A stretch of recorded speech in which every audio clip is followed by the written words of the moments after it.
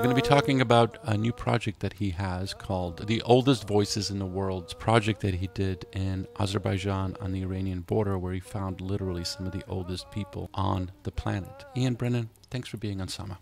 Oh, thank you. What drew you to this? I'm interested in hearing sounds that I've never heard before because I feel like there's too much sound that's repetitious. The majority of these people were not musicians. They were not people that had sung before, but their voices are highly original. I think the magic is in the artists and their uniqueness, and just listening closely to people is a powerful act. And diversity is good for us. It's not only good for us, it's necessary. You can eat one good thing all the time, and if you only eat that one good thing all the time, you're going to die. You know, you need diversity on all levels.